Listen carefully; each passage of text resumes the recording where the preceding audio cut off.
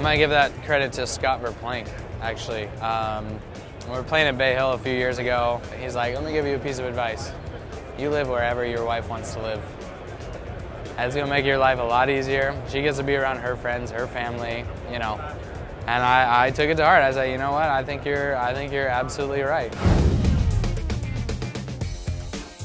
My hero growing up, obviously, I'm from the Seattle area. So Fred Couples was, you know, when I was young and getting into golf. I mean, he was, you know, maybe at his peak and playing great and winning golf tournaments.